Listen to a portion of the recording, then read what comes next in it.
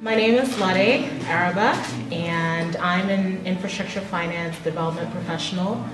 I also co-founded and run the Viziola Foundation with my husband, and what Viziola does is to empower girls and young women through education, training, and mentoring in the science, technology, engineering, and math fields, the STEM fields.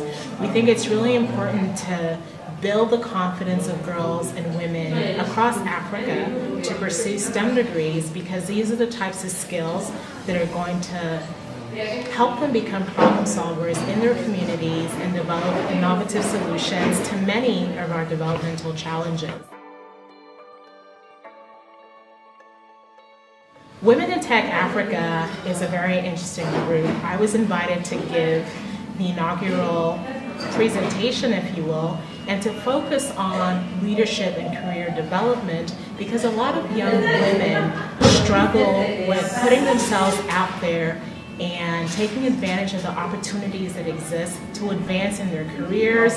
Sometimes they're not sure about what they should study, what types of skills that they should try to acquire, even when they are working professionals, and just, an overall life strategy to be successful. So I was really excited to be able to speak with them and to share some lessons that I have learned over the course of my career. I was like them, 15, 16 years ago, getting out of college and not being entirely sure about what I wanted to do. And of course, I've learned a lot of useful lessons along the way. So it was very exciting for me to be able to share some of these lessons with them, and also just have a time to answer the questions that they had to pose to me.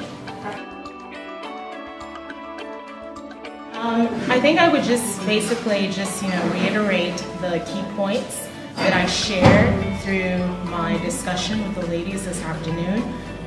One is to become a problem solver.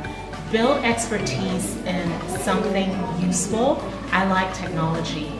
Learn how to code, learn how to design websites, learn how to develop software. There's so many different things that you can do, and if you are able to leverage technology to solve problems, you're going to be in high demand by many different employers. You could also become an entrepreneur and provide your services at an attractive fee. So just spend the time to learn a very useful skill and learn how to solve problems. You also need to be a person of integrity and have a strong work ethic. You need to be somebody who meets deadlines, who's punctual, and who's able to get things done without giving excuses. And then finally, I would just say, be sure to put yourself out there. If people don't know who you are and what you're doing, then you're not going to be able to access the many opportunities that are available. So get over your fear of public speaking and learn how to communicate effectively, and let people see the value that you're able to bring to the table.